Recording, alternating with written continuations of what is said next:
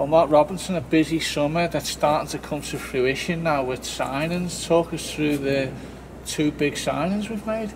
Yeah, well, obviously Luke McCormick, so the recruitment team put together a list of names, you know, so that I could watch the clips, etc. So they put a list of names together as soon as the season was finished, or before the season was finished, and Luke was top of that list. So he was my main target in that position. So I presented to Luke weeks ago, you know, must be five, 6 weeks ago, and at the time it felt the right thing to do because you get in there early. The presentation went really well, absolutely loved him as a lad and everything he's about, and his agent was great as well. So, but then of course football is football, there's loads of interest and to-ing and fro-ing, and you kind of wonder if you're gonna get your man, but I'm so chuffed that he's come, and you know, we had to be patient. Thank you for Joe and that for being creative with it as well, you know, but we had to be patient, but I think us remaining professional throughout the whole process and not badgering the lad and letting him make his decision, you know, and dealing with the agent has helped us get him, and it's a fantastic signing for us, you know. It's the sort of signing that we've never made before, so you know, lots to be excited about. And the other signing will be a player who's really familiar to Wimbledon fans. Tell us all about him. I know it is, first of all. Well, Darius Charles, yeah. So Darius and I were really close when he was here at the first team. You know, we used to spend a lot of time after training just talking football, talking about various things, and we're very aligned in our thinking. So we've always stayed in touch. Even when he's left, we've stayed in touch regularly. He's come in and done stuff with the academy and talked. So it was just obvious to me when I got the job, it was someone I thought about straight away. As you know, I'm massive on trying to build this culture and this environment, and you know, a winning culture. So I spoke to Darius and saw if he was up for it, and he's absolutely as excited as I am. So in terms of playing terms, he'd be more as cover. If I'm honest, he's more than capable of playing, but I'm quite happy with the centre-back options that we've got. But Darius will be coming in if we need him there. But he's there to also embed everything around the change room. We're going to have by far the youngest squad in all 4 divisions. So he's going to be there as that experience. He's got 4 promotions under his belt, and that's what he'll be there for. As I said, we're completely in line with our thinking, and we want to help him on his pathway as well towards coaching and what he wants to do.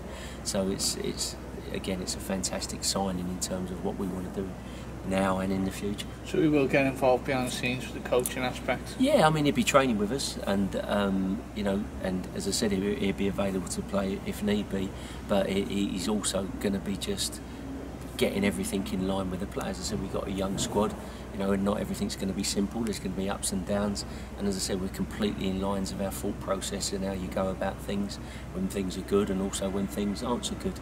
So, you know, I don't want to say it'd be my eyes and ears in the dressing room, because that makes him sound like some sort of secret agent piece. He would just be there helping the lads in the way that I believe young players need to be helped and motivated, and so that they can perform to the best of their ability. You talked about Luke, and the fans won't be as familiar with his skills and attributes. What are the key things that he brings? Well, Luke can play anywhere in midfield, but I watched his clips, and for me, he's an attacking, goal-scoring midfielder. And when I presented to him, that's how I presented it to him, and that's how he sees himself, and that's what excited him. So that's exactly where I see him. He's a goal-scoring midfielder, but you know, he's aggressive. He gets around the pitch. He's hard-working. He's everything that you want from a Wimbledon player in terms of how he performs, but how he is off the pitch as a person. He's a football fan. Basically, he comes from a football fan background, so he completely, you know, a lot of people say, oh, they get us, and I'm not always sure we know what that means when they say get us, but he understands what we're about because he's a proper football fan himself, and so he completely gets what it means to be a fan-owned club. And we've had long conversations about it. He was talking to Carlo about it. He's done his research, and on and off the pitch is exactly what we're looking for. And where it gets around in life, and especially in football, do you hope that this signing of Luke and the Chelsea connection, you're trying to build something there potentially for more signings as well? Yeah, I mean, it's not just the Chelsea connection, it's working with the best, working with top quality. So, you know, when we're going into loans, you want to be going into the best, and you know, I've presented to Chelsea and I've presented to 6, 7 other clubs as well.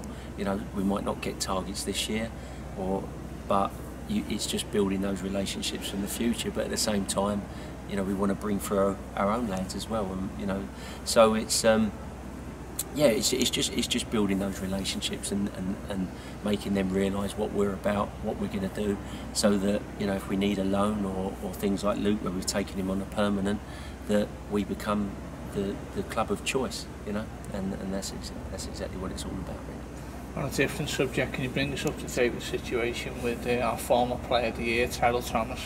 Yeah, so Terell won't be coming back with us. I met Terell about 6-7 days ago now. We sat down for a long chat, and it was genuinely a tough decision for him. I think he'd made his mind up a long time ago that this was going to be his last season. That then changed. That changed during the season. I think if he'd played in those last 21 games, I think possibly it might have been a different story. But we sat down and had a chat, and I think he just felt it had that mind shift that he was going, and even though he could see big changes and that, he just had got his head around the fact that he was going to go, and obviously he's had offers. So you know, but Terell's great, and we had a long chat, and it was good. But unfortunately, you know, you win some and you don't. We wanted him to stay, and we wish him all the best. A player who you've had a real close connection with has also left us, Archie Procter. What can you tell us about him? So Archie, it was just a complete difference of opinion, but a good one, a good one. So I wanted Archie to go out on loan for another year. You know, I don't like our young players not playing. I think he was good enough to come into the squad, but I want our young players playing football. I've seen too many good young players at this club come in, not play enough football, and then they don't progress how they wanted. So I said to Archie, I wanted him to have another year on loan to play men's football, or possibly another year, but I want him to go out on loan. He felt that he should be in the squad, which is exactly how you want a young player to think, and so that's how he felt. So it was just a difference of opinion on it. He then got the opportunity to go to Accrington and be in their first team squad, you know, so I hope I'm wrong. I hope he goes there and he absolutely smashes it. I said it was completely amicable. You know, Archie and I are really, really close. I'll be in touch with him throughout. So it was just that. He felt he should be in the squad. I wanted him to go out and play his men's football, and he's got this opportunity and he's taken it. But, you know, unlike previously, you know, we've got paid for developing him, and we will continue to get paid if he continues to do well. So we haven't lost out of it. I would have loved him to stay. Of course I would, but my opinion is I want him to have more men's football before he come into the squad. So it was just a difference in opinion, and that's, you know, I have to stick with what I think, and I'm glad he's sticking with what he's thinking. You know, we educate our academy lads to come up with loads of self-belief, so I hope he absolutely goes up there and smashes it. And how close to become to Lands and George Dobson? Yeah, close, I think. So, you know, we are where we are with resources, so we didn't think that we were going to get George, and then George rang me and sort of was keen to come back, and again we had lots of chats because he loved it here, but then he's had other offers, and you know, it's just the nature of the beast sometimes where we are at the moment. And yeah, we had a phone call, and he was quite emotional, but yeah, he's taken another offer now, and again, fantastic. He was fantastic for us last year, and we wish him all the best, and we'll have a replacement coming in very soon for that position.